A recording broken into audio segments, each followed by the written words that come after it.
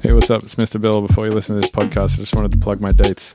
On November 30th, I'm playing in Sydney, December 12th, San Francisco, 13th, Nevada City, 14th, LA, 18th, Denver, 19th, Meow Wolf, 21st, Columbus, and January 11th in Philly. Also, I'm about to put a new EP out on my label, Belegal Beats. Go to belegalbeats.bandcamp.com to check that out. And enjoy the podcast. Hey, you're listening to the Mr. Bill podcast. Hey, you're listening to the Mr. Bill podcast. Hey, you are listening to the Mr. Bill podcast. Hey, you're listening to the Mr. Bill podcast. Hey, you're listening to the Mr. Bill podcast. Hey, you're listening to the Mr. Bill podcast. Hey, you're listening to the Mr. Bill podcast. Hey, you're listening to the Mr. Bill podcast. Hey, you're listening to the Mr. Bill podcast. Hey, you're listening to the Mr. Bill podcast. Hey, you're listening to the Mr. Bill podcast.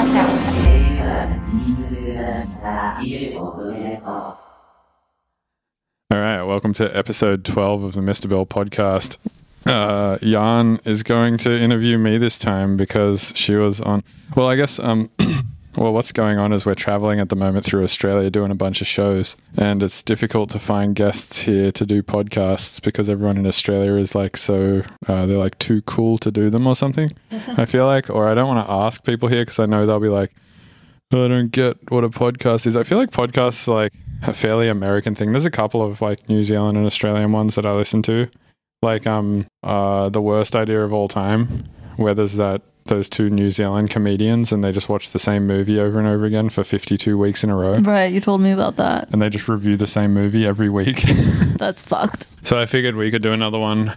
Actually, you came up with this idea, but the angle this time would be that you interview me. Yeah, I figured that'd be cool because, most people who listen to this podcast at this point are probably still there because they're just Mr. Bill fans and they find you really interesting. And as far as I can see, you haven't done that many like podcasts or interviews.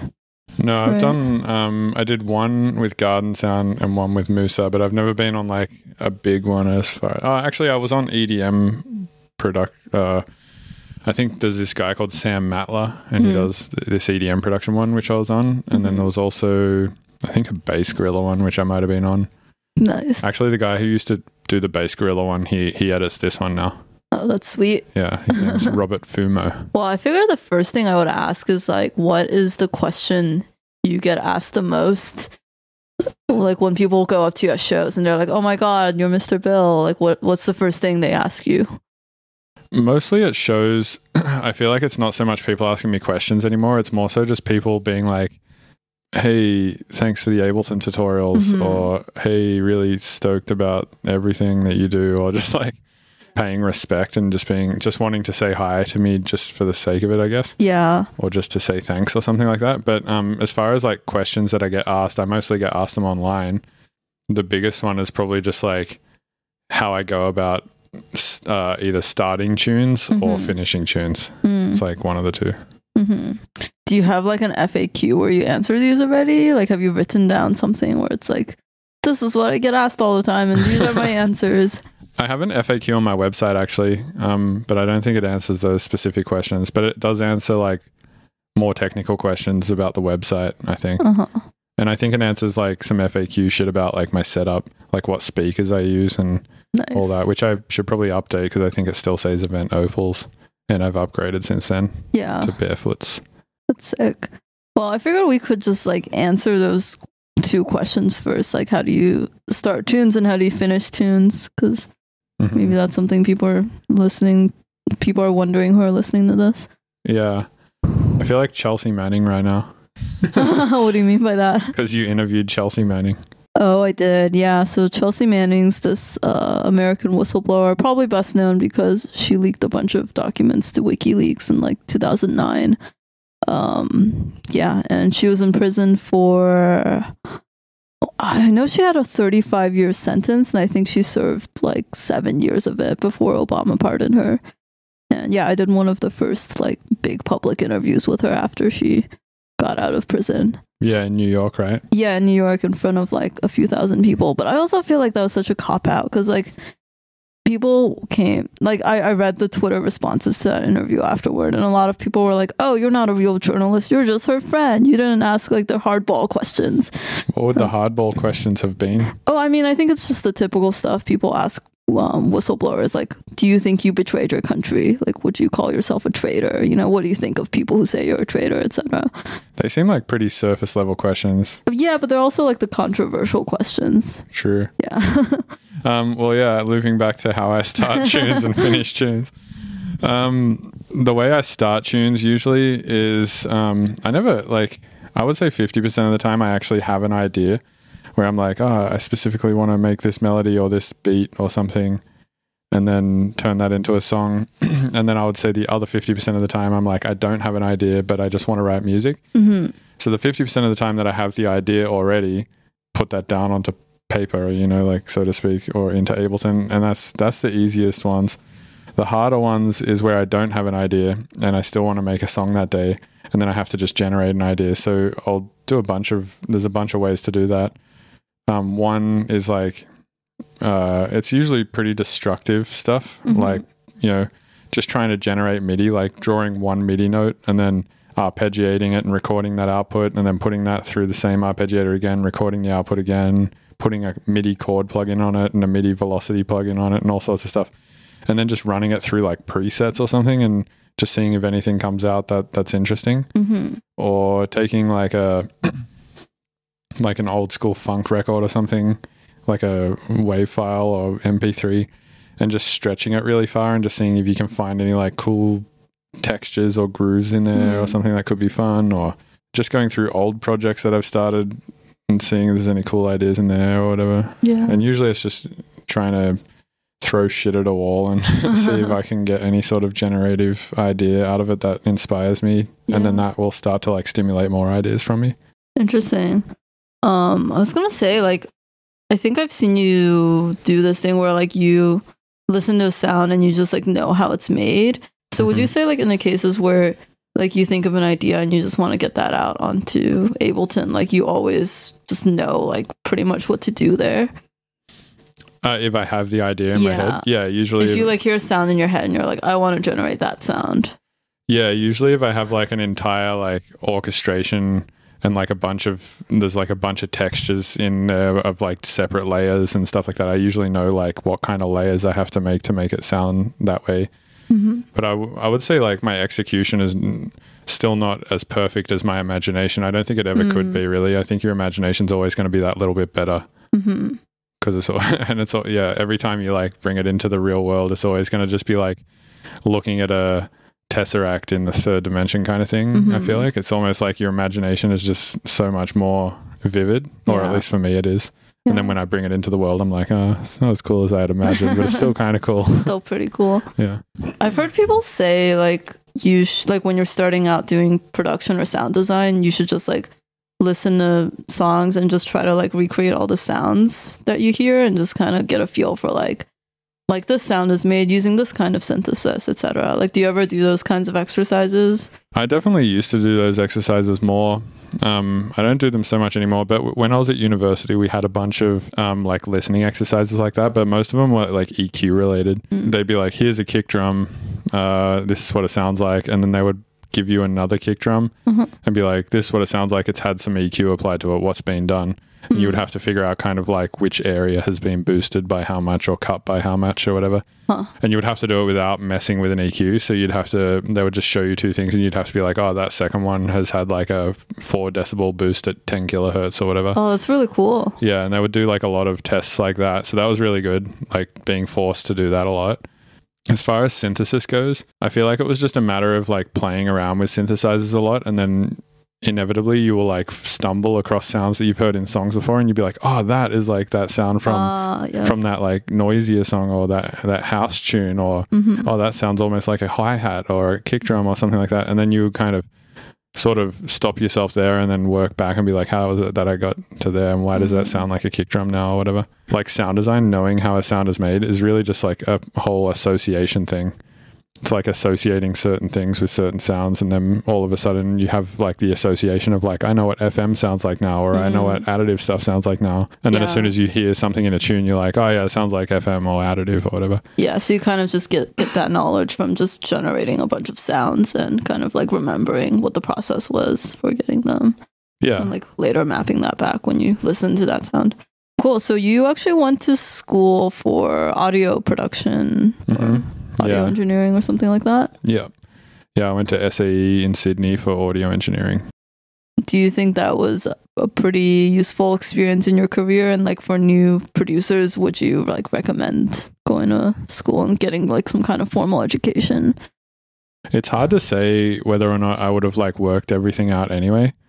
It's like impossible to say. It did cost 55,000 Australian dollars. Oof. And so cheaper. I think that's actually way cheaper than US universities.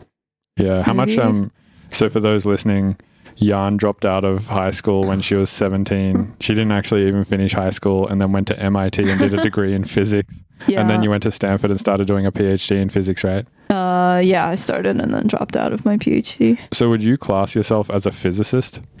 I mean, not anymore, because it's been, I want to say like 7 years since I've done any like serious research in physics. And like actually in my life since then, I haven't had to use my physics knowledge in any way. I guess I use maths sometimes, but not like physics really. I feel like you use maths a lot. Like last night when I was watching you do Python programming stuff, it seemed like you were using a lot of math stuff. Like there was a lot of logic stuff. It was like, if this happens, then this would happen. I mean, I would call that logic. I wouldn't really call it math. Like, I don't know. It was, yeah, maybe like you would classify logic as just like a simple form of math or something, but I would classify it as an equation. Yeah. And I would classify almost any equation as somewhat math related. Yeah. Then again, I don't classify synthesis as maths. Right, but actually it is like highly mathematical, like all the stuff going on. Really? With waveforms and such, yeah. In what sense would you say? I mean, I just think that like under the hood to like do like waveform, like transforms and signal processing and all that stuff, like, you know, you're not doing a lot of math, but like your computer program is doing a ton of math. Right, yeah. So it's like a very mathematical thing, but it's like for the producer or whatever, you don't actually have to do any of that work. Right. So how much did it cost you to go to MIT for how long did you go? 4 years? 4 years. I don't actually remember, but I do know MIT has like a really good financial aid program. And so like I think at the time I was going like if your family made under like 60K, I want to say, like it was basically free. So oh, nice. So you went for basically free then, or I think we still had to pay, but it was like less. Yeah, crazy. So I think if you went for full price, it would like for all 4 years, it would probably be like hundreds of thousands of dollars. Holy fuck! Yeah, that's insane, and that's like US dollars, right? Obviously, yeah, US dollars for not Australian. They're just a US campus, and they just like charge in Australian Israeli shekels. Yeah, like Zimbabwe dollars. That's crazy. Yeah. So I went to SAE, and as far as whether or not it was worth it, I did learn a lot there. So here's the thing: is I like already knew a fair bit about Ableton and stuff because I was like already studying it pretty heavily just by myself for a couple of years. So when I got to SAE, they were like explaining stuff like audio theory, like waveform theory, and like the harmonic series, which I guess you would also cover in maths, like acoustic stuff, which is like kind of mathy. We learn about like mastering stuff and live sound stuff. And like all of those things are things that I probably never would have learned about otherwise if I hadn't have gone and studied there. But I think that everything else, like how to synthesize a kick drum or how to make a banger, like all that kind of shit is stuff that I absolutely didn't get any help from SAE. In fact, I would say I got like whatever the opposite of help is from Like it was SE. detrimental to your knowledge of like how to make bangers. To some degree, yeah. Interesting. And there's two reasons why. One is because the teachers were all like, Ableton is bullshit. It's a dumb program. What? And so is Fruity Loops, and so is like everything else other than Pro Tools and Logic, basically. What? Yeah, Crazy. which Do you feel like they still have that attitude, or was that just because it was like in the early days of Ableton? I think it might have just been because it was in the early days of Ableton that they were just like, this is bullshit, and the program sounds bad, which I've learnt since from a programmer's perspective is the most bullshit thing ever. So there's this one thing that like a lot of old school mentality Pro Tools users and stuff say about Ableton, where they're like, the summing is bad. But it's like, what does that mean? Summing means like the program's ability to take like a 100 channel session and sum it through a 2-channel bus. I see. But from talking to programmers enough about this who build DAWs, they're like, dude, it's literally like a 1 + 1 = 2 type equation. There's no way that the summing is different in any program, actually. So that has been like since demystified, and is no longer a thing that I believe exists at all. It's just some bullshit that people like hear. And you can actually do phase tests between each of the DAWs to disprove it anyway. So that was one thing, is that all the teachers were just not supportive of me using Ableton at all. And then the second thing is that like they all had this idea, teaching from like a fairly traditional like band mixing standpoint. So they were just like, don't over compress things, don't over distort things. Don't throw 100 OTTs. Yeah, don't put 100 OTTs on it. I mean, I don't even think they know what OTT is. And they were just like, don't do all of this extra stuff that is, essentially the whole backbone of what I do now.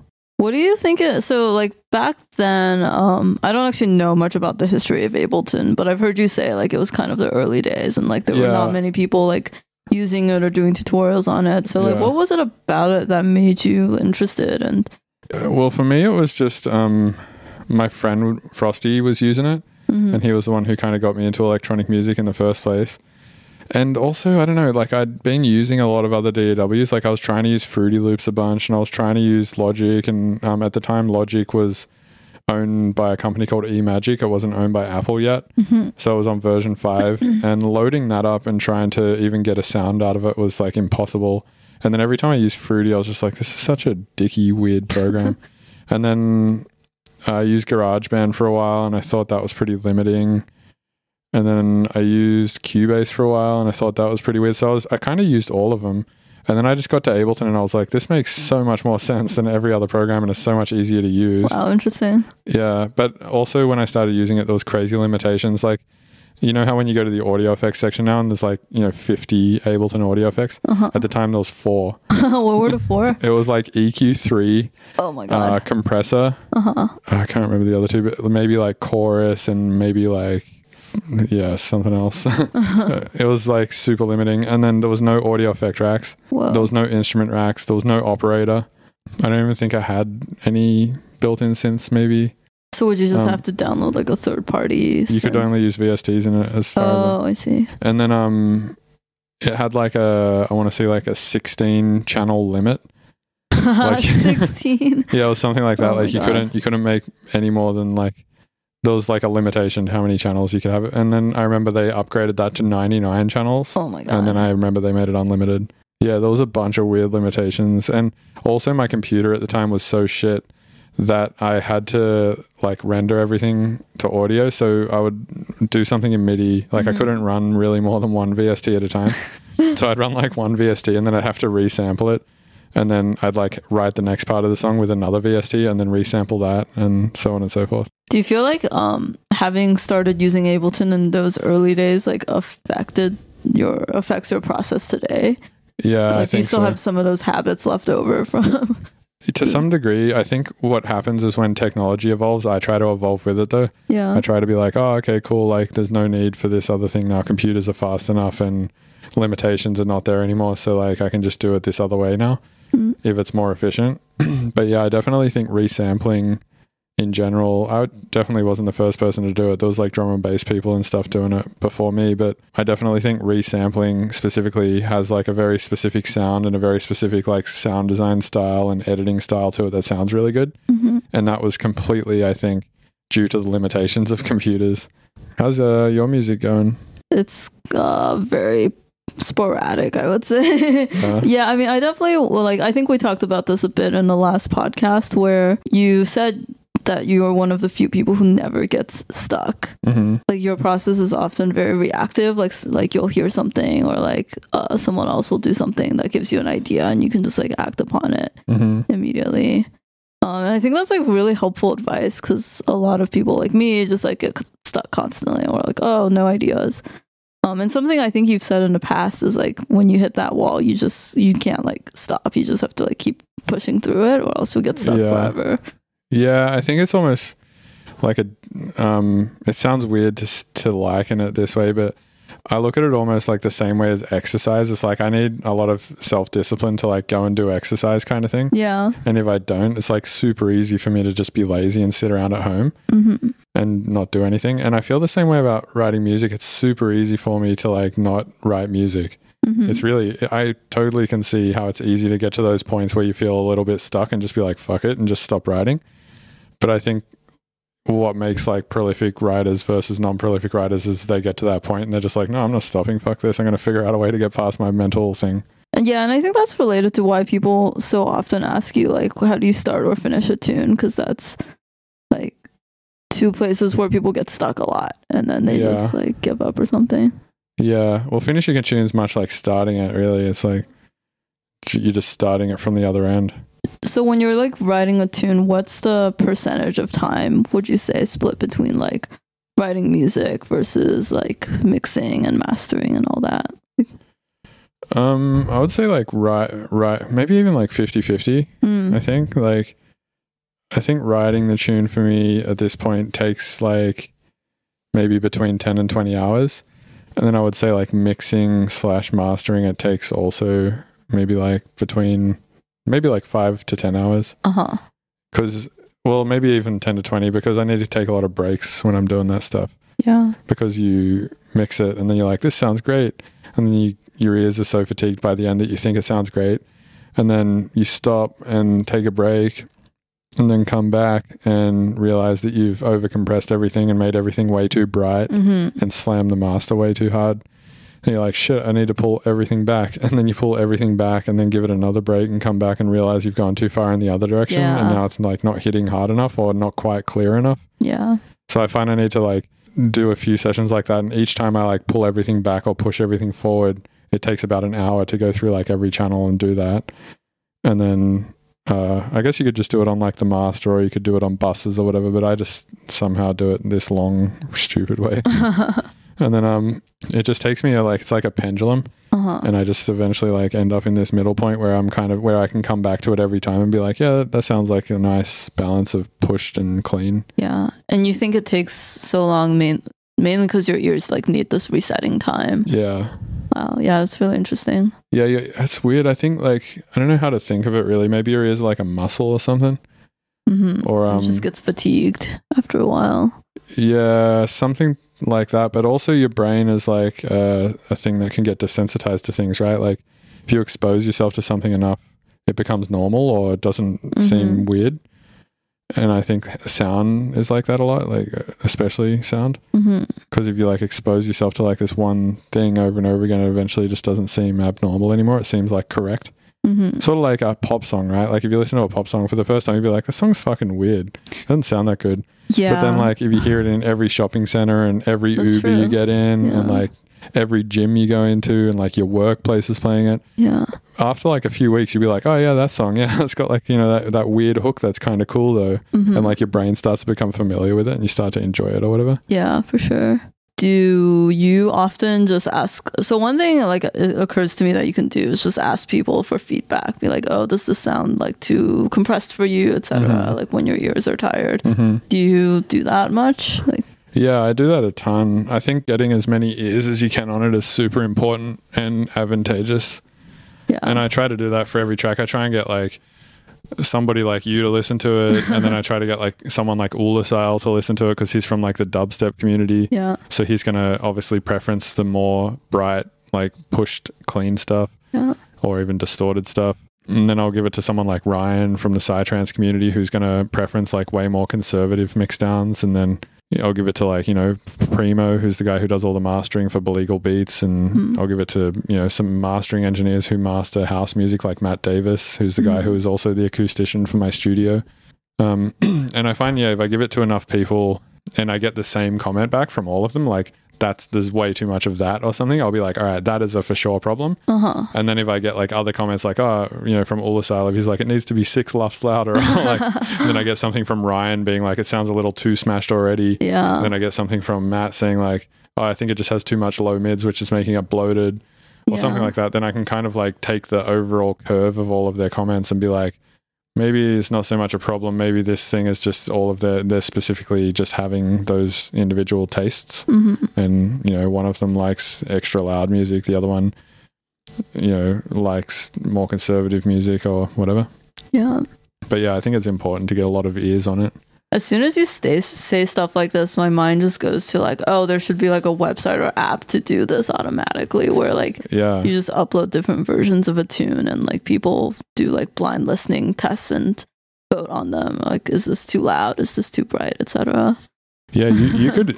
How hard would it be for you to make a web app like this? I think it'd be super easy. I mean, like my concern with things like this is just it's too specialized. Like obviously you and like people in your Discord would probably find this useful, but like I don't know, there's always this calculus in my head of like how much effort is this versus like exactly how many people will find this useful.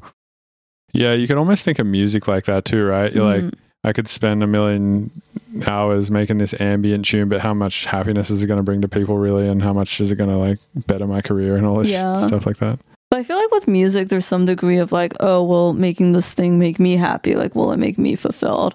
Whereas for like making web apps and stuff like that, it's like literally if it only benefits me, then it's useless. Like the kind of inherent value in it is that other people use it. I don't know. That makes sense. Feel like people would use it, to be honest. Yeah. Would you use JavaScript to do that? Yeah, I kind of try to do everything in the browser, so people don't need to download apps. Yeah. It's probably worth mentioning. I don't know if we mentioned this in the last podcast that you work really closely with the guy who invented JavaScript. Yeah, Brendan. Brendan, I would actually. Well, yeah, we were just saying he should definitely come on this podcast because he would have interesting things to say. That'd be so overpowered. You would be so overpowered. Yeah, me talking to the creator of JavaScript. No way. He'd be like, "Oh man, I'm talking to Mr. Bill. I'm so overpowered." Do you reckon he knows my music? Probably. Yeah. Super weird. Yeah, I mean, so the other day when we were just walking around Melbourne, like, Bill got recognized in a deli. Yeah, totally. We were just trying to buy some halloumi. Yeah. And someone was like, oh my God, my boyfriend is the biggest fan. Would you mind waiting here for 15 minutes while I go and get him from the car? And I was like, sure, I'll just stand here for 15 minutes while you go and get your boyfriend. And then she was like, wait, just let me call him real quick. And then she called him and was like, hey, you got to come in here. Guess who's standing here? And he was like, who? She was like, Mr. Bill. And he was like, oh, cool. I don't want to come in. And then she was like, no, you've got to come in. This is what he wants. He's like, this is what Mr. Bill wants and has worked his whole life for, so he can stand in delis and people can come in and say hi. Yeah, she was a bit obnoxious, but I also appreciate that stuff a little bit. It's cool. I mean, having fans is cool for sure. Do you ever get free stuff? Actually, yeah. The time that I went with Donald to that pizza place in Boulder. Yeah. Donald is a friend of Jan's who also went to MIT. We went to this place in Boulder to get pizza, and the guy was like, oh, I totally know who you are. You're Mr. Bill, right? And I was like, yeah. And he's like, cool, man. I've got this pizza. And we didn't have to pay for that pizza. Whoa, it's pretty sick. Yeah, it was awesome. Damn. I think we still had to pay for our beers. Do you think bass music is just going to be more of a thing in like cities around the world? Because obviously it's already a pretty big scene, I would say, in like Denver and San Francisco and such. But I think it's getting not bigger. Places like Beijing or Yeah, I definitely think it's getting bigger. And I think some people out there who are like specifically riding the line between like sort of the poppy dubstep sound and the weirder bass music sound, like specifically someone like Subtronics is a good example. Mm-hmm. He's just like going to get so fucking big. Or like, you know, Bass Nectar is like kind of been a pretty big ambassador for bass music. Yeah. And I mean, I think even he might be the reason why bass music is called bass music. Right. It's kind of like how I think Space Jesus is maybe the reason why there's a genre now that people are referring to as space bass, or like that. You know, people also sometimes refer to stuff as like that Wakan style, Yeah, or something like that. And I think like those kind of people, like Space Jesus, Subtronics, Boogie T, Squanto, pretty much like the whole Grave Dancer crew. They're all so fucking big that like, yeah, I think they could really take it to those places. Like I know Subtronics has already done a China tour, and all of the shows he did looked nuts. Wow. It was like at least 500 to 1,000 people at each show, it looked like. That'll be sick. Do you already get to tour around a bunch and go to a lot of different countries? And if so, like what would you say are like the differences in the audiences and fan bases from country to country? Yeah, pretty much the only places I tour is Australia, India, America, Canada, sometimes Mexico, and sometimes Israel. But I kind of don't know if I should go back to Israel, because every time I go there I get like harassed by fans. Harassed? What do you mean? Like harassed by American fans. Oh. Because they're like, you're supporting... Oh, I see what you mean. Yeah, Okay, you're supporting like the Palestine-Israel issue or whatever. Sure. And I'm always like, oh, I don't know how to feel about this. Right. You know, on like one side I've talked to Bleep Bloop about this before, and he's like, yeah, I would never play there.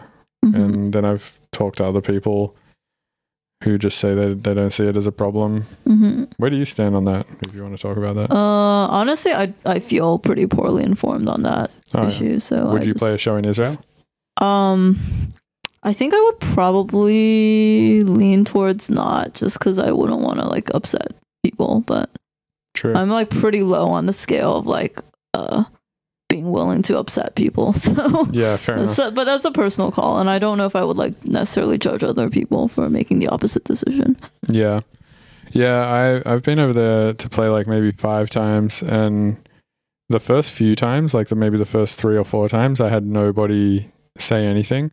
But the last 2 times I went, both times I've been hit up by at least 5 people each time who were like, oh, you're like supporting the oppression of Palestine. And then I was like, oh, I don't know about that. And then I looked into the issue a bunch, and I was like, it's a pretty complicated issue where a bunch of people are telling a bunch of different stories, and I don't fully understand it. So I don't know how I feel about it. But yeah, I'm not sure if I'll play there again. And I still haven't played in Europe or the UK or anything like that. But yeah, as far as the differences in crowds, I feel like it just ranges from like, you can play heavier, weirder stuff to like sort of straighter stuff in some places, and then weirder stuff in other places. Like I feel like Denver, you can get pretty weird. Australia, you can get pretty weird. Israel, you can get pretty weird. But then there's a lot of places in America where you don't really want to get weird, I feel like. Oh, yeah, like what? Like I would say something like DC is a place where you wouldn't really want to take super weird music there. Seems like most people there are just wanting to listen to, you know, pretty heavy, straight dubstep. I would say maybe LA or something like that. I don't know. It's hard to say. Maybe like Chicago. It's funny though, because like a lot of these cities, now I'm saying that, I bet people from those cities will be like, no way, we love the weird stuff. And it's like, they're going to message you in droves. Yeah, but before you message me, trust me, you don't like the weird stuff. I've gone to those cities and played the weird stuff, and people don't get down. And then I've gone to those cities and played the heavy stuff, and people have gotten down. So my experience has been, you're wrong. Preemptively address that concern. One thing I've noticed with you and shows, having been like with you for a few now, is that you don't really get nervous. Oh yeah. And that's like very surprising to me, because I don't know, I've played like a couple dozen and I still get like jittery before every show. Yeah, well, I've played like hundreds of shows at this point. At what point would you say like you stopped getting nervous? Like after how many? Probably after like show 100, where I was just like, it's just fine. Yeah. But even still, I would say, like 50 shows in, I was still like getting a little nervous. And then it just tapered off from there, I think. But it has just gotten to the point now where like, even if I fuck up, work the fuck up in my favor, sort of. I don't know, like in any spot where I feel like people aren't getting into it, I feel like I have a versatile enough catalog now, and like enough like routines, for lack of a better word, to like go into something where I think at any point I could like pull the crowd back and stuff. And I'm also pretty selective about the shows that I play. Like I never take a show where I would feel nervous, you know? Nice. Like I would feel nervous if I was taking a show where I was playing with like Excision or something like that. Because then all I would be thinking before I was playing is like, oh, fuck, I wonder if the fans are going to, like if Excision fans are even going to understand what I do and stuff like that. And then I would probably get nervous. Right. Also, I don't play shows that big anyway. Like the shows I play are like 200 to 600 or 700. I think I would get nervous if I was playing to like 10,000 people. But yeah, generally, I just like also have a mentality of if they don't like it, then like who cares? There's not much I can do about that. Sure. Like all I can do is play my tunes that I write. Like I can play tunes I write and the tunes that I have, which is tunes that I like and think would go well. Right. And anything beyond that, I can't help, you know, like I can't, there's literally nothing I can do. Yeah. So there's no point worrying about that, right? I think the closest thing to negative feedback I've seen on your shows is just people being like, I expected you to play this style which you used to make or used to be more into, and it was completely different or something. Yeah, I mean, that happens with every artist at some point or every band, you know? Like it specifically happens with bands where they'll make like one breakout album, like, and it'll be the sickest shit. And then they'll like go into writing, you know, like Carnival is a good example. They were this Australian rock band and their first album was like this super edgy, weird, I don't know, it was just like super unique. No one had really done that before. And then their next album was kind of like pop rock. And it seemed like they just wanted to sort of get down more with like the radio side of things and start playing like the bigger festivals in Australia and stuff, which is totally fair. And also I'm sure they enjoyed doing that too. But like a lot of people were like, what the fuck? They should have written their first album again. And it's like, dude, why would they write their first album again? It's been done. Yeah, they already wrote their first album. So I don't know. I feel like people just have a hard time accepting that artists grow and move on. It's like, if you're still stuck on like my first EP, then just go and listen to my first EP. Like I'm not going to play it anymore because I've like moved past it. I don't know. It seems so weird to me that people are, because here's the thing. It's like somebody who listened to my first EP, they will then detach completely from my work and my life and then just come back to it to interact with it like years later, right? And expect the same thing. Whereas I haven't detached with it and I've interacted with it every single day since then.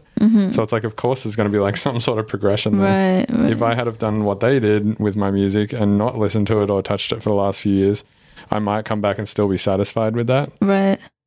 I think that might be the thing that's fucking it up for everyone. Yeah. And I also think you especially have just changed through a lot. Like you make a ton of music and a lot of it's in like different styles. And so if someone's listened to just a small slice of it, they might like extrapolate and be like, oh, that's what all his music sounds like. But in reality, it's like such a big catalog of stuff. Yeah, that's happened from promoters before who have booked me thinking that I would play like a specific style.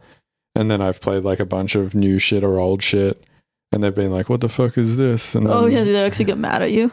Well, yeah, I've actually had promoters in the past like message my agent and be like, we thought we were going to get a set like this and we got a set like completely different. What the hell is going on? Wow, that's crazy. And yeah, I mean, I think at this stage, what I've pretty much done is just normalized to where like my regular set, when you see Mr. Bill on a poster, is just going to be heavy shit. It's just going to be like all the heavy stuff that I make. It's not going to be any of the weird, glitchy, down-tempo-y, delicate, detailed stuff. Because there's no point playing that at a club. No one dances, no one cares. Like everyone is not there to listen to that stuff. That stuff might work in like some instances at a festival, like really, really early in the morning, like 4 or 5 a.m. when the sun is just about to come up. Yeah. Or just when the sun is about to go down and everyone has just sort of like had dinner or something like that. Yeah. But it's not going to work at midnight at the Black Box, or like it's not going to work at like midnight at DNA Club, you know, like at the banger hours. Yeah, that's like fucking full e-boy hours where everyone's trying to drink their vodka sodas and get their fuck on. Would you prefer to play more of those like sets where you can do glitchy, weird stuff? Like, is that more your speed these days? I'm happy playing banger sets, and I like the fact that when you play that stuff, you can see like an extroverted reaction. Like you can see people dancing, so you can kind of deduce that they're enjoying it. Right. When you play the softer stuff, quite often somebody who might be enjoying it more than anything they've ever enjoyed in their life is just staring at you. So it's hard to tell. Yeah. But like I've had that experience before when I've played down-tempo stuff and someone's just been staring at me. And then later on after the show, they come and ask you about it, or they come and talk to you about it, and they're like, dude, that was like the coolest thing ever. And you're like, really? Fuck, I did notice you in the crowd and it seemed like you were bored. Yeah. They're like, no, I was staring so hard. Yeah, they're like, no, I was just like soaking it in. Crazy. And because they'll just, there's no way to outwardly express yourself to that style of music really. So it's just like better, like, I don't know, it's just easier for people to just stand there and enjoy it in their head. I want to do more of those glitchy sets, I would say. Yeah. But I think it's just a matter of finding the right clubs or the right festivals and time slots to do it at, and then billing it correctly. So like, don't bill it as a Mr. Bill set. Bill it as like a Mr. Bill IDM set or something like that, or like a Mr. Bill down tempo set or something. Yeah. I think that's an important distinction that Tipper figured out, because he writes like up tempo and down tempo, and he figured out that billing it as such allowed people to know what to expect. Right, because he does a ton of like sunrise and sunset sets, right? And those are all always like, well, I've only been to one live Tipper show, and it was a sunrise set last New Year's. Yeah, like I think it was one of the best like crowd reactions I've ever seen. Like everyone was just so into it, and like it was weird, but people were like really, really just like soaking it in. Yeah, his down tempo sets are really sick. Yeah, I've actually asked you in the past about this, but how do you think Tipper got to be so big, right? Like, because there's so many festivals where he plays and it instantly sells out. Yeah, I think he just has like a crazy cult following at this point. I think it's a mixture of him just being so good, and also just having done it for so long. And also he's been so particular about what he's put out and stuff like that. He's just everything he's just been really particular about how he's played the game, and it's just worked out really well for him, even though it took a really long time. Right. But I think he just writes music in such a way that like, if you like weird shit, you'll like him. If you like heavy shit, you'll like him. If you like really detailed sound design, you'll like him. If you like really beautiful melodic stuff, you'll like him. If you like really nasty fucked up bass sounds, you'll like him. Like, yeah, if you like really clean mix downs, you'll like him. If you like really dirty sound, like, he just covers so many bases where I think he can like pull from so many fan bases and pools. Like, I seen him play to 20,000 people at Camp Bisco and people were loving it, and then I also saw Bass Nectar play to the same 20,000 people playing way poppier sounding stuff, and they were also loving it. So it's like he has like the ability to play to that many people and have everybody sort of like it, and it's really palatable, but he also has the ability to play to like a really weird crowd who will only like the snobbiest, weirdest electronic music, and they will also like it, Yeah. How much of his success do you think was just because he's such a talented producer, and how much of it was some kind of marketing or things that are external to like actual production talent? I mean, I don't know. I'd be inclined to say it's 50-50 for everyone, to be honest. Yeah. I don't really think production talent has that much to do with it. I'm just, I would say it doesn't matter who you look at. It's always 50-50, or even not 50-50. It might even be like, I don't know. I think like getting big, Subtronics was talking to me about this one day, and he said, he explained it as like a 5-pillar system or something. He was like, you need a really good personality, you need to be a really good producer, you need to have like a really sick team, you need to have like really sick social media skills, and it was like one other thing, like people need to be able to like identify with you a lot or something. And I think out of those, Tipper has like most of them, apart from the fact that he doesn't like do a shitload of his personality on social media. Yeah, I see almost no social media from Tipper, actually. Yeah, he just doesn't seem like the kind of guy that is into doing that. Yeah, and I think it's really cool that you can get that big without having a huge social media. But can you though? Because who else has gotten that big without doing social media? Oh man, I feel like last time you asked me this, I gave you an example, but I can't remember. Like Banksy. Yeah, it was Banksy. Yeah, Banksy. That's it. Yeah. But I think, maybe in both cases, like Banksy and Tipper, they're both kind of mysterious personalities. Because like Tipper's shows, like you barely see him as a person. Like he's kind of hidden. Yeah, but I guarantee you there's like thousands of people online who are trying to do the mysterious thing who have 2 SoundCloud followers. And they're just like, fuck, how do I get this mysterious thing off how do I the ground? become Banksy? Yeah, I don't think it really works. I think it just worked for Tipper. I think like what's tried and true is like solid marketing stuff. I feel like if you I don't know, it's hard to say, but I feel like if Tipper did do social media and like a bunch of marketing stuff, he'd be like worlds bigger than he is. Really? Maybe. I mean, who knows? Yeah, maybe that's true, because I have talked to people who are like pretty deep into EDM, like producers. I guess people who are like more on the Skrillex fan base side of things, who have just never heard of Tipper. Yeah. And I'm always like, how could you like not have heard of Tipper? Yeah, he has like a cult following fan base of like maybe, I don't know how many people in the US, maybe 50,000 or 100,000. And they're like, that pool of people just go to every single show he plays, I think. Interesting. Which is like still insane. Like, it's not to discredit it at all. Right. But yeah, it's yeah, I don't think it like that model specifically works. Like, I don't think you can say, yeah, it's as simple as just being really good and not doing anything other than making really good tunes. Because there's a lot of people who do that, who make sick tunes and just never post about it and never do any marketing, who just don't get big. Well, I think another thing Tipper has is he's like a really good live performer and true. DJ, and he's like good at scratching, and there's like a very like live aspect of performance. Yeah, I would agree. Yeah, his sets are pretty amazing. Yeah, I think something that he's done too is he's just made it like it's very clear what you're going to get when you go to a Tipper show, whether you go to the up-tempo set or the down-tempo set. It's like, you know, kind of what you're going to get. I think one of the things I've done that's fucked shit up for me is like made too many different styles of music.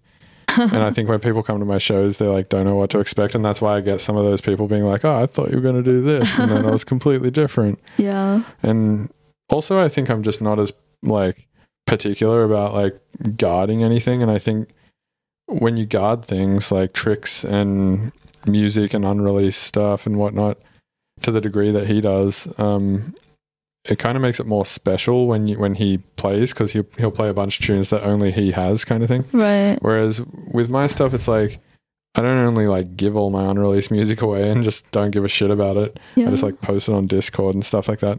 But I also give like every single trick that I have away too. And I think that allows people to take this like reductive mentality towards my stuff, because they're like, oh, it's just that thing. And it's like, yeah, it is just that thing, but you didn't work it out. Like, you don't know, you didn't ever know that. And if I never told you that, you would have never figured it out and probably would have thought it was amazing. Right.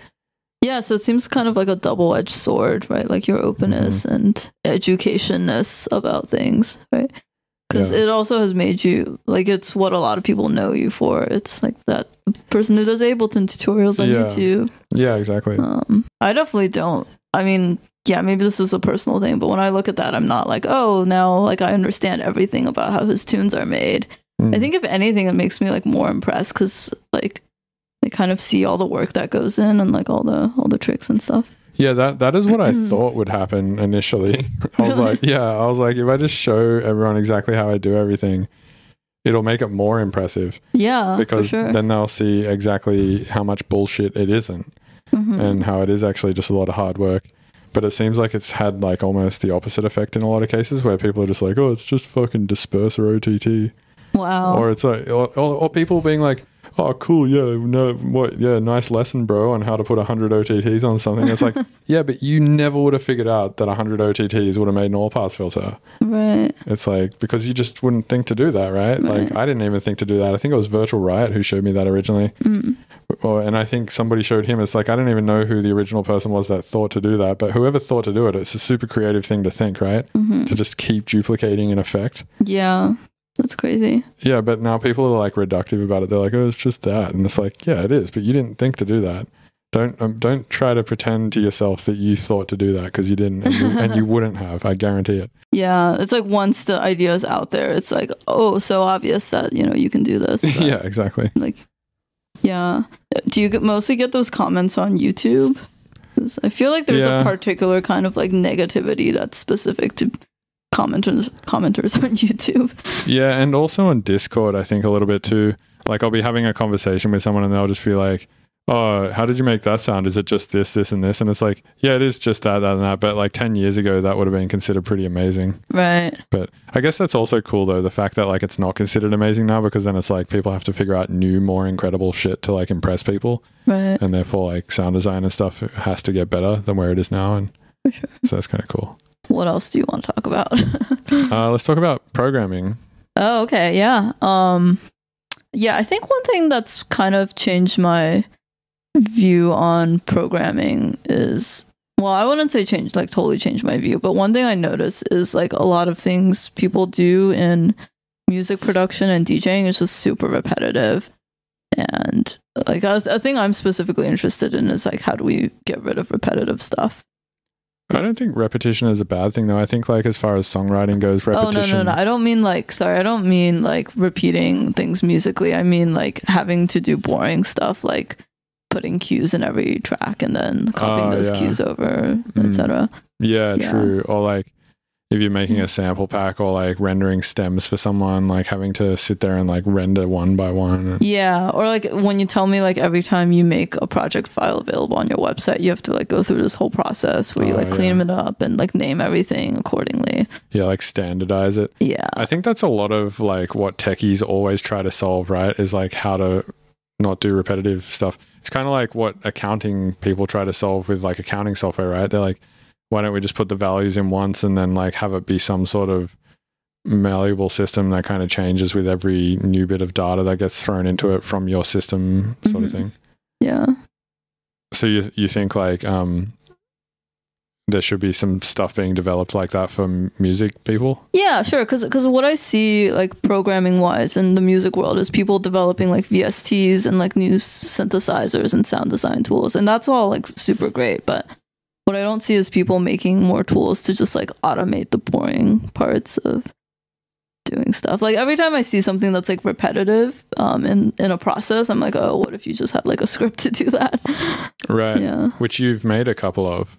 Yeah, so one thing I made for Bill was this script that kind of copies cues over from Ableton to Rekordbox. So what you found out was that an Ableton ALS file is actually just an XML file, but it's a gzipped XML file, right?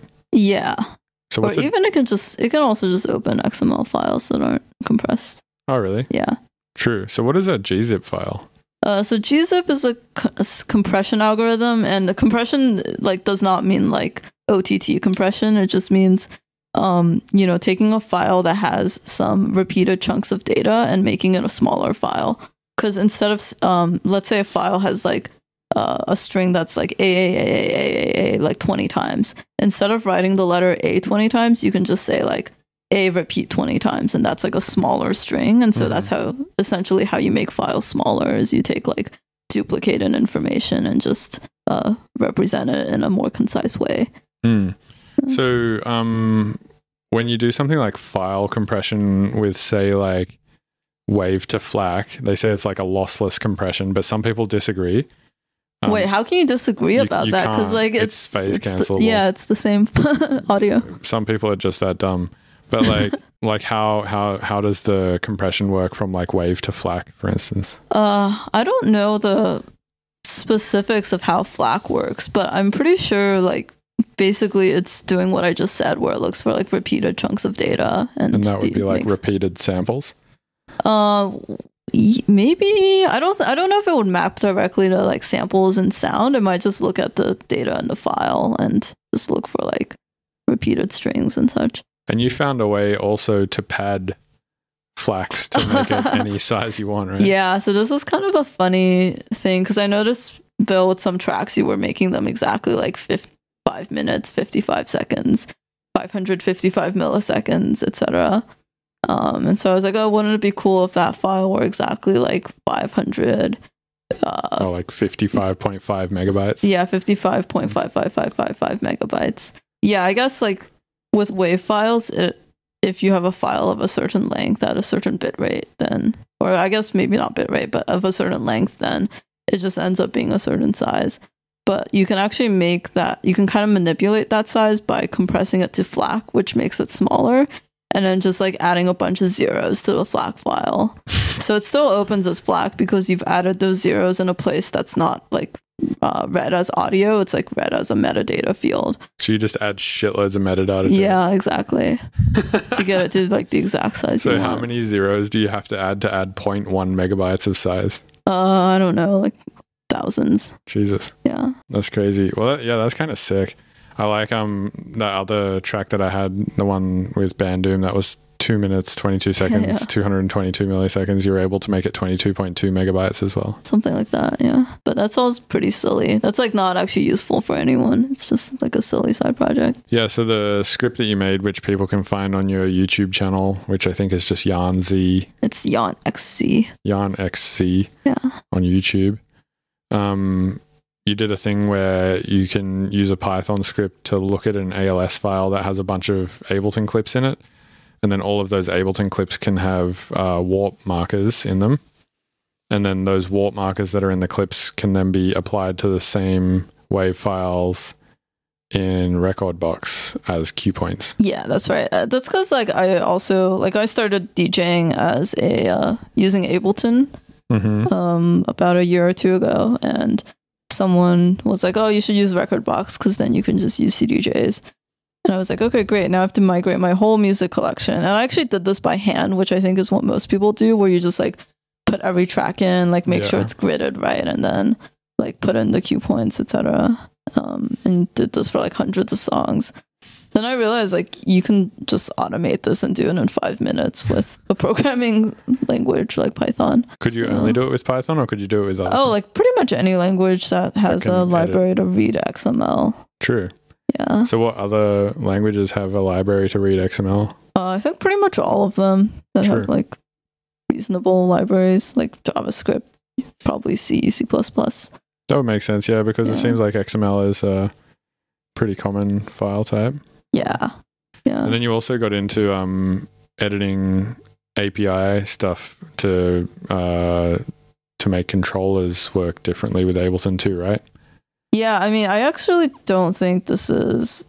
Well, so yeah, in the process of doing this, I found like Ableton's MIDI map mode actually just has tons of functionality now that perhaps it didn't used to have. Like you can literally like for a clip like MIDI map the loop in and loop out points. But there's some things that, you know, are good to do programmatically in a script because you can't do it with just MIDI map mode. For instance, if you want a button to like double or have the length of a loop, you can't do that with MIDI map as far as I know, because there's no like user interface element inside Ableton that's like make this loop length cut in half. You can only map it to this one UI element that's like make the loop this length or that length, but you know, not like not with like factors of 2.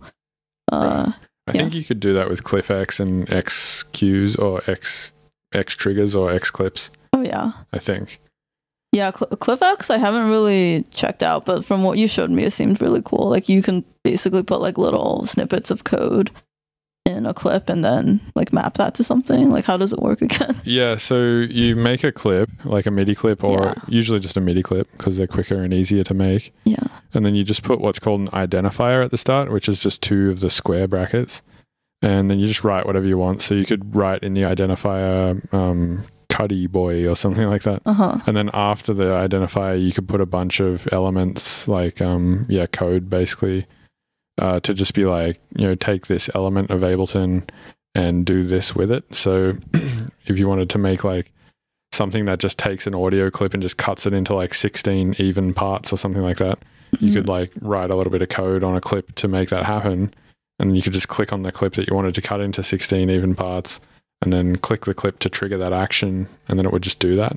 Wow, that's really interesting. So basically clips, instead of being like audio clips, they're like clips of code and like commands that you execute when you launch them. Yeah, the best way to think of it is like the clip then becomes like a really eloquent controller. So think of the clip like the APC.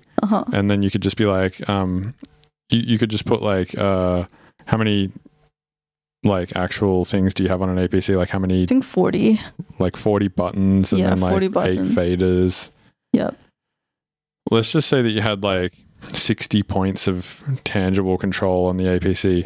You could just make 60 clips in a channel and just have all of them like be similar actions to things on the APC. And then that channel of clips is effectively then as useful as your APC. Nice. But it's just, so it's like just, it uses like the API, like a Python API script to do all of this, but it just does it from like clips instead of needing a physical controller. That's awesome. And you can make the clips like really long and crazy and have a lot of crazy functionality in there rather than just having whatever it is the controller does. You can also make X triggers, which is like or X mappings. I don't know what it's called, but you can, instead of having a clip be the thing that triggers that line of code, have a button on your MIDI controller that triggers that line of code. Mm-hmm. And then that line of code just lives in a text file somewhere on your computer. That's awesome. Yeah, it's pretty sick. What are things like that you wish people would make that don't exist yet? Honestly, I reckon like a lot of it has been made, and I think it's just a matter of me learning how to use CliffX better. But I don't think I use it enough to be that good at it. And every time I do think of something, I just email Stray, the guy who created it, and he's just like, "Oh, you could just easily do that by using this line of code." And then I just put that line of code in a clip and click it, and I'm like, "That's it. It's easy." That's awesome. Yeah, I need to, like, if I used it more, I could probably get better at it. But I think, I don't know, like, I almost feel like it would be more worth my time to just learn Python than to learn how to use CliffX better or something. But maybe not. I don't know. Yeah, I mean, I think with those two things, you could probably do most of the things that like Ableton exposes to users via like an API. Yeah, like even without Max for Live or whatever. Yeah, to be honest, I haven't learned how to use Max because nodes scare me. But isn't like, could you just think of nodes like a line in a line of code? I think you can, but like in Max, don't you still have to like connect them and like drag and drop them? Yeah, I think to a lot of people who come from like classical programming backgrounds, like just that is, I mean, I guess the thought, like, which may be kind of dismissive, is like, oh, you know, if I can just write code, why do I have to like interact with this visual element? But sometimes like having a visual component like that does just affect the way you think about things and like give you new ideas. Yeah, but isn't like the colorful text in Vim just a different visual element? Yeah, to some extent. I would say like, yeah, that helps you like remember what, like which parts of your code are like keywords, which parts are functions, etc. Like it helps with organization for sure. Right. Yeah, it is kind of cool that you can just like sort of set the hierarchy and then later on in the code just be like, remember that hierarchy thing I said over here? Can we just pull that again and do this with it now? Yeah. Or something like that. It's kind of similar with Max, I think, but instead of being like, hey, remember that hierarchy that we made up here? Can we like reference that again in a piece of text and then do something with it? You literally just connect a cable from here to here and just be like, hey, take that signal over there. Yeah, maybe that's like a more natural way for people who've done stuff with like modular synths, for instance, because in that case, you're just like, you're kind of doing visual programming with just like physical cables and like moving them around.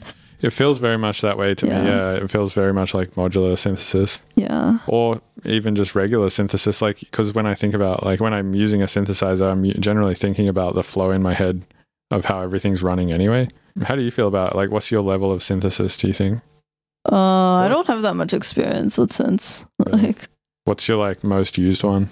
Oof, I want to say probably Serum at this point. Serum? That's like I think if I had to use one, it might be that. Really? Maybe. I thought you would say Operator, because you always like talk about it in tutorials and such. If you could load wavetables into Operator, I think that would be the be-all and end-all synth. And if they made the additive component of it, instead of being 64 Fourier parts... Fourier components or harmonics. Yeah, instead of being like broken up into 64, if it was broken up into like 1,000, that would be fucking awesome. Because like they let you do, what do you call those things? Poles or like harmonics or? I would just call them harmonics. Yeah. But then it's not just 16 harmonics, is it? Or is it like if you have it on, I guess it is just 16 harmonics, but it's like broken up into larger chunks or something, right? Yeah. So yeah, it lets you break it up into 16, 32 or 64 harmonics. If that oscillator area allowed you to A, import wavetables, and B, have like 1,000 additive or 2,000 additive harmonics, I think that would be pretty insane. Do you think Ableton would add that? Or like have they thought about adding a wavetable? I bet, well, wavetable now you can import your own wavetables. I don't know if they would do that for Operator. Because wavetable exists, so they'd just, if I told them to do it to Operator, they'd just be like, "Why use wavetable?" I see. But also, it's like one of those things, right, where if you add wavetable support to Operator, it breaks automation or something. Yeah. So Bill and I have this running joke that because Ableton's such an It's pretty old, right? It's like 20 years old. Yeah, it's built on like 20-year-old C code or Yeah, C plus since code. it's like such a big and complicated piece of software, like things just get coupled that would make no sense to like be logically coupled. Like for instance, if you wanted to add a wavetable to your synth, like suddenly warping would break, or like something completely unrelated would just fail. Because that's what happens in like software projects sometimes. It's just like things get so old and like unmaintained that everything's just like tied to each other. Yeah, I think specifically like Ableton has just like been around for so long, and so many of the developers that used to be there just are not anymore. Yeah. And yeah, I think they I'm pretty sure the people who developed the first like couple of versions are just not even there anymore. Yeah, that would be surprising. Like the entire framework of the thing that it's built on is just I know for a fact, like, because some of the programmers there have told me that there's just shit in there that no one knows how it works, but they just know if they remove it breaks shit. Yeah. So they just leave it there. Exactly. And I know that they've been having conversations about rebuilding it for like, I think they had that conversation for version 10 where they were like, oh, we want to rebuild Ableton from scratch, and then they would, for some reason that idea got canned, and then they were just like, no, we're just going to keep building on top of the 20-year-old C. Yeah, but isn't that what Bitwig essentially is? It's like a complete rebuild of Ableton by the Ableton developers. I think that's what it is, and I think that it probably started through a conversation like that, where they were like, we want to rebuild it, and Ableton was like, no. And they were like, well, we're going to go rebuild our own one. Right. And then that's why it's so fucking smooth. Yeah. Like whenever you use it, it just feels so nice and smooth. Yeah, and you've said in the past that if like everyone that you collaborate with would switch to it, you would just also switch to it. Yeah, I think so. I think the only reason I don't switch is because so many collaborators that I work with a lot use Ableton still. And I just have so many whips in Ableton that I don't feel like I could just, it'd be too much work to port them all over to Bitwig. Mm. And I just can't be like bothered to port them all over to Bitwig. But generally, if I'm starting new music these days, I'll start it in Bitwig. That's really cool. Yeah. I wonder if Bitwig, like how much could Bitwig, the software, do to automatically import projects from Ableton? I don't think they've developed anything that does that specifically, but I don't even know if they would even have any benefit to doing that. I mean, I honestly think the benefit would be huge, because there must be so many people like you where if they could just import all their works in progress to Bitwig, they would. Yeah, the benefit for somebody like me would be huge. Yeah. But I don't know, like, do you think them as a company, it would get a lot of people moving from Ableton? I think it would, actually. And especially like if you're collaborating with people in Ableton and you could just like switch between the two pretty seamlessly, like import, export, import. I don't know. I feel like a lot of people are hesitant to switch DAWs. They're like scared to switch or something because they've invested so much time in learning Ableton that they're just like, no, I don't want to go learn another DAW because I want to be productive this week and finish a tune for this show or something. So I don't think they would be so comfortable with just like moving to another thing. It'd probably be like you learning C or something, or because. Well, I actually think programmers are really stoked to learn new languages, and people are like. Maybe not me, but other people are like trying to constantly do it. Just because like sometimes when you've worked in a language for a long time, you're just like, oh, this sucks. Like I hate this thing and this thing and this thing. And then something new like Rust comes along. You're like, oh, that seems to solve all my problems. I'm just going to learn it. Yeah, I think programmers in general are like, do you think, I don't know, with musicians, there's a lot of this thing where, or with electronic producers at least, there's a lot of this thing where they'll be like, I don't want to learn a new thing or switch to a new thing because I know like XYZ works and I just want to get like XYZ done for this date when this release needs to be done, or this date when this show needs to happen. Whereas do you think programmers a lot of the time have those deadlines where they're like, I just need to have this project done by this time to be able to show this team of people by this date or whatever, so I'm going to switch to Rust to do that? Or do you think like at that point they'd be like, maybe it's not a good idea to switch to Rust because I have to have X done by Y date to show all these team people. Therefore, I should maybe just stay with whatever I know. Yeah, for sure. Like, definitely there's a lot of times when there's a deadline and like a project has been written, let's say in C so far, and just like rewriting the whole thing in Rust would take months or years. So like people don't do it and keep putting that off. But I think eventually, like if something if something's like clearly a better choice, like Rust for a project, then people will consider moving to it. It's just a question of like what resources do you have and like how much time do you have to do a big migration like that. Yeah, definitely at Brave, which is the company where I work. We make a web browser, and it used to be based on this thing called Electron, which is like a framework for making desktop apps. I think actually Spotify uses it, and definitely Slack and a bunch of other popular desktop apps use Electron. But for us, it was kind of like the wrong security model, and there were all these problems with it that we just kept having to do. And at some point, we just made a spreadsheet that were like, here are the benefits of staying on Electron, here are the downsides, and here's the expected cost of switching to using Chromium, which is like the open source version of Chrome instead as a software basis for Brave.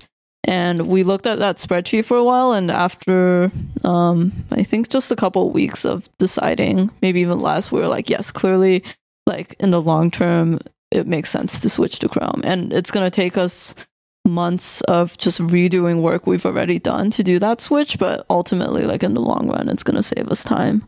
Nice. So then we did it, and it was a little bit painful, but like it had to be done, you know? Yeah. And is everyone like really stoked now that happened? Yeah, I think almost everyone, like the feedback has been pretty positive. No one's super sad that we ditched Electron because it was kind of crappy anyway for us. Yeah, right. And was this like after Brave had already been released? Yeah. This was 2018, I think. So we had already been released for 2 years. Oh shit. Yeah, so it was a really big migration that we did. Damn. And what was the issue with Electron? It was never really designed for browsers. It was kind of more for just loading like local content instead of remote content. Which is exactly what Brave does. Yeah, so we load remote content, and the security model is like kind of wrong because with remote content, you have to be like a lot more careful about how that code executes to make sure you're not exposing security vulnerabilities. And also, there were just various components that Electron didn't have, such as a password manager, like a built-in password manager, and like support for all these Chrome extensions. And people were asking us for this, and we realized like literally if we just forked Chromium instead of using Electron, we would get all of those features for free. That's cool that you found a solution to that. Yeah, but definitely like, you know, I think in any field like music or software, people are scared of big changes and having to do these kinds of migrations. Yeah. I think the equivalent would be like if I was in the middle of an album or something like that, and I was like, 60% done. Yeah. And it was all on Ableton. And then I was like, you know what? Maybe it would take me like 2 or 3 weeks to move all of this over to Bitwig, but maybe it would be worth it for XYZ reasons. And then I looked at a spreadsheet and was like, yes, this makes sense. Yeah. Then I would do it. But I think like I've never really made a spreadsheet. I just think mentally in my head, it seems like it doesn't make sense to move to Bitwig for some reason. Yeah. I mean, from what you've told me, it sounds like it would make sense only if they had like really good import and export from Ableton options, such that you could kind of switch between the two. Yeah, I think that's the thing. Yeah, I would want to be like kind of ambidextrous. Yeah. Ambidextrous. Yeah. Actually, from hanging out with you, I've just seen, like, I guess before I met you, I thought like everyone used Ableton these days, and I've just met so many people who don't. Like they use Logic or Reaper or Bitwig. Yeah, a lot of people just do what they can with what they have. Like that's what I've noticed in music. It's just like people are just like, this is what I got, this is how I made it, and it sounds good, so fuck it. There really is no way to tell is the thing, and that's why I always was getting pissed off at my lecturers at university who were like hanging shit on Ableton and FL and stuff. Because I guarantee half of the record, like they were talking about how like, oh, the latest XYZ record is so good. And I'm like, I literally know the guy who did all the electronic stuff on that album in Ableton. Wow. Yeah. And yeah, I mean, I don't know. Yeah, I don't think there's any way to tell if something is made in any program. It's kind of, is there any way to tell that in code? Like when you open a VST, is there any way to be like, oh, that's definitely C# or definitely C++ or? I don't think so, because they all get like transpiled into like this one format, and so you can't tell what like someone originally wrote it in. Right. Yeah. So it's kind of probably the same as a DAW, right? Yeah. Where like they all just come out as WAV files in the end. Yeah. Do you think like certain like the layouts of certain DAUs like lend themselves to certain kinds of like thinking or composition. Yeah, totally. Yeah. Like Fruity Loops is very modular, and Bitwig is quite modular too. What do you mean by modular? As in like just anything can hook into anything. I see. Yeah.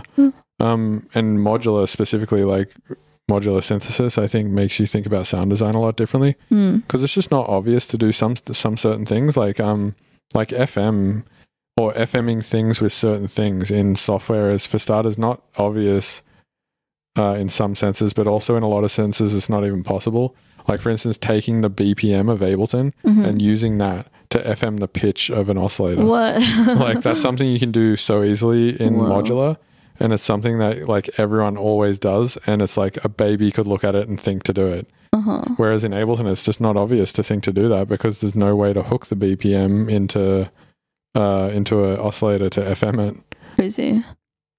Or having like multiple BPM structures in Ableton, like having some things running at 120 BPM, other things running at 100 or like a multiple of that, like you know, a 1.5 or 2 point whatever, it's like 2 or 3 or 4, like, you know, multiples of that BPM in either direction, and having other elements running at those multiples, which I'm pretty sure is the clock dividing, I guess is what you would call it in the modular world, or like maybe a Euclidean rhythm might be the word for that. But that's not obvious to think about in the DAW world, because you would never really like make a MIDI clip and be like, all right, that's quarter notes at 120 BPM. Let me make like a multiple of that and like apply that to a different sound and like make these really complicated like polyrhythm patterns and stuff like that. Whereas in modular world, that's also super obvious to think about and do because of clock dividers. Just stuff like that definitely lends to like really different thinking. And I think like each DAW has its own things like that. Like Fruity Loops, for instance, anything can be a modulator. Like you can use any waveform, I think, of any clip to be like an LFO, I'm pretty sure, for any parameter. Whoa. So you could take like, I think I'm pretty sure, and someone will correct me if I'm wrong, but I think you can take like the waveform of a kick drum, and every time you play that kick sample, the waveform of that becomes the modulator for like another thing. Also, the Fruity Granulizer is really sick. I feel like I can definitely hear when someone's using the Fruity Granulizer. Kind of sounds like Grain Scanner, actually. Yeah. Is Grain Scanner out yet? I think so, yeah. That's awesome. Yeah. Yeah, for those who don't know, Grain Scanner by Amazing Noises just came out, and it's so sick. It's like the best granulizer in Ableton at this point. Okay. It's way better than Granulator, in my opinion. Sorry, Robert Henke. All right, how long is that? That's like 80 minutes. That's pretty decent. Pretty long, yeah. That's around where my attention span dies if I'm listening to a podcast. So sure. Well, did you have any parting thoughts? I was actually gonna ask you, because the focus of this one is like more on you and like what you have to say. So what would you say to all the people out there? My parting thoughts. Yeah. I would say be open-minded about how you create. Don't get stuck onto one thing, because that's dangerous and boring. And just keep working at shit really hard. When you hit that point where you're like, I don't want to be creative anymore, be like, nope, I'm going to force myself to be more creative, actually. And that's where you're going to find like really good engagement, I think, from your craft, rather than getting bored of your craft. Yeah, that's all my advice based on the things that we've covered, I think. What else did we cover? Programming. Learn programming. Hating on Chicago. Oh yeah, don't hate on Chicago. All right. Thanks to everyone who listened, and I will see you in the next podcast. And thanks for coming on, Jan, and interviewing me. My pleasure. The last thing I wanted to mention is that you should rate, comment, and subscribe this podcast on Apple. Apparently, if you do that, it really helps the podcast. I don't actually know how it helps the podcast, but I've just been told that it does. So if you know how to go to the Apple Podcast app and put a comment there, give it a 5-star rating, subscribe to it if that's a thing. I'm not actually sure. I'm not a iOS user. Then apparently that's really helpful. So yeah. Thank you for listening to the Mr. Bill Podcast. Thank you for listening to the Mr. Bill Podcast. Thank you for listening to the Mr. Bill Podcast.